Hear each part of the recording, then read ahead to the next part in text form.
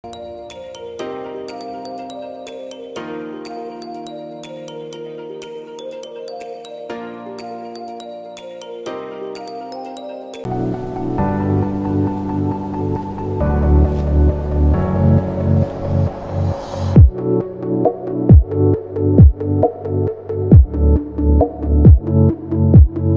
up guys, welcome back to another video. In this video I will tell you about the eligibility criteria of joining Merchant Navy and will clear all your doubts about DNS, BSc in Nautical Science and B.Tech in Marine Engineering.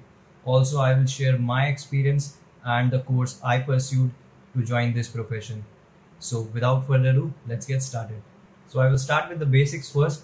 There are two main departments on a ship. First is the deck department or the navigation department, and second is the engine department. So I will start with the deck department first. So in a deck department, you are basically concerned about the navigation part of the ship.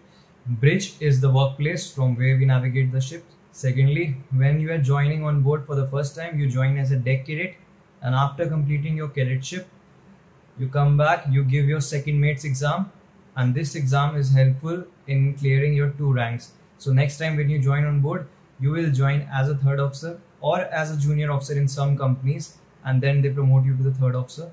And when you have some years of experience in third officer rank, then you can be promoted to second officer rank because you already have the license of second mate. So after becoming a second mate, you again have to give chief mate's exam to become a chief officer, and then again you'll have to give one more exam to become a captain or a master. So the hierarchy is just like this. You start with the deck cadet, then third officer, then second officer, then chief officer, and the final is the captain or the master of the ship. So before telling you about the ways to join the deck side, I'll tell you about the eligibility criteria of joining Merchant Navy. First, you should be at least 17 years of age. Second is you should have secured at least 60% marks in PCM, that is physics, chemistry, maths in your class 12. Third is you should have at least 50% marks in English in either 10th or 12th. Fourth, you should be medically fit. Fifth, your eyesight should be 6/6 for nautical side, and glasses are only permitted in the engine side. And sixth is you should not have color blindness or night blindness. So there are 2 ways to join deck side as an officer. First is Diploma in Nautical Science, also known as the DNS course. It's a 1-year course on land followed by 18 months of sea time on ship. In this course, there is something known as sponsorship. Sponsorship means that the company is recruiting you even before the start of your course, that is the DNS course. So once you are completed with your 1-year DNS course on land, this company will make sure that they will provide you with the ship and you complete your required sea time, that is 18 months. And after completing your required sea time of 18 months, you come back and you attend a 4 months second mate function course, and after that you are eligible to give second mate's exam. And in this exams you have to appear for both written as well as orals. There are 6 written exams and 3 oral exams, and once you clear all these, you get the second mate's license. So the second way to join deck side is by doing BSc in Nautical Science course.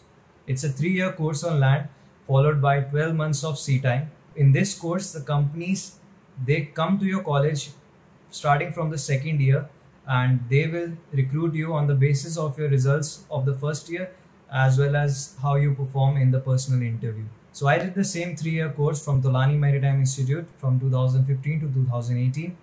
One big advantage of this course over the DNS course was that the BSc guys were exempted from giving the written exams during the second mate, and DNS guys have to appear for both the written exams as well as the oral exams. So I can clear my second mates only by giving the oral exams. But the scenario has changed now. But then came a DG circular for the nautical wing examination that changed everything. I'll read that section 2.2 for you. To reiterate, seafarers taking examination after 31st December 2015 for BSc Nautical Science or BSc Nautical Technology will be required to successfully complete the written, signal visuals, oral examination in addition to the required modular courses for issuance of COC.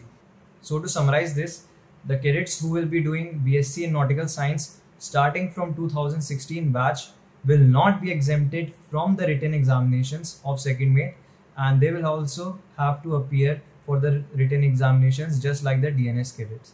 So this was a big disadvantage for the BSc cadets, but yes, they will not have to attend the 4-month function course after completing their cadetship. So moving on to the second department of ship, which is the engine department. In this department, you are basically taking care of the main engine and all the auxiliary machineries on ship. So engine room is the workspace of engineers, and the hierarchy of ranks in the engine side are like this. So you join as an engine cadet first, and then you get promoted to 4th engineer, and then to 3rd engineer, and then to 2nd engineer, and finally you become a chief engineer. So the B.Tech in Marine Engineering course is for joining the engine side, guys. It's a 4-year course, and in some colleges like Tulani Maritime Institute, they prefer doing a 3.5 course on land, that is in the TMI campus, and followed by 6 months of internship on ship. So this way you get a fairly good amount of practical experience as well. So Tulani conducts its own exam known as a TMI SAT for getting admission into 2 courses. First is BSc Nautical Science and the second is B.Tech in Marine Engineering. So Tulani takes 80 cadets in BSc Nautical Science and 240 cadets in B.Tech in Marine Engineering. So I've done my research about the TMI SAT exam pattern. This year it will be conducted online. There will be 2 tests. First one is the main test, which will have 80 MCQs of 1 mark each, and this test will be divided into 4 sections. First is physics, second is maths, third is analytical reasoning, and the fourth is logical reasoning. The questions will be of 10+2 level. There will be negative marking in physics and maths section, and the test duration will be of 90 minutes. So after completing your main test, you'll have to appear for a 30 minutes behavior assessment. In this assessment, you will be given some basic situations and you have to choose the best option that suits your behavior. So before concluding the video, I have some frequently asked questions from your side, so I'll quickly address them in one line. So the first one is, can you get education loan for these courses? Yes, you can get education loan for all these courses. Second is, if your eyesight is not 6/6, can you join the nautical side? Yes, you can join the nautical side, provided if you get a LASIK surgery done. Third is, who books the flight tickets when you're joining the ship? Who is booking the flight tickets? So don't worry guys, company is taking care of all the flight tickets and the hotel stays. You don't have to worry about these things. So the next question is, what is the average salary of a deck cadet? So the average salary of a deck cadet is about $500, which is about 35,000 rupees. It may vary from company to company. So the next question is, what is the waiting period in current scenario? In current scenario, the waiting period of most of the companies is about 3 to 7 months. So the next question is there vegetarian food on board? Most of the food on board is non-vegetarian guys, but there is at least one vegetarian dish at all time. Next is passport required during admission time? Yes, most colleges prefer that you have a passport during your admission time, but if you don't have your passport during your admission, and you can tell them that you have applied for your passport and you can get them in 1 month or 2 months. It's not a big deal guys. So I hope you found this video informative and helpful. Do let me know in the comment section guys, and if you have any further queries, you can DM me on Instagram. You can find my Instagram handle here. Don't forget to subscribe to my channel so that you don't miss out on my future videos. Thanks for watching guys.